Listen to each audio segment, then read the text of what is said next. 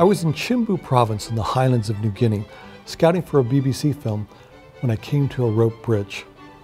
As I began to cross, a painted local approached from the other side, wearing arse grass, pig tusks in his nose, and cassowary feathers in his hair.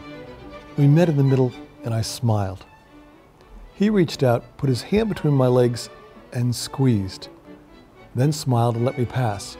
Turns out he was giving me the Chimbu handshake, a traditional greeting in which you check to see if a stranger is carrying a weapon beneath his grass skirt. What did I learn?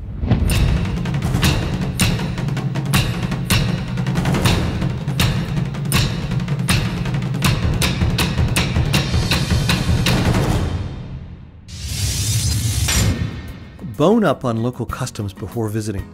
When meeting a stranger, break down cross-cultural suspicions by smiling, singing, or playing the harmonica.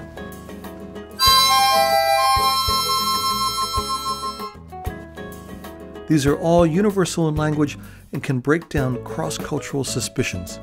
Travel with a local guide who can interpret and anticipate for you.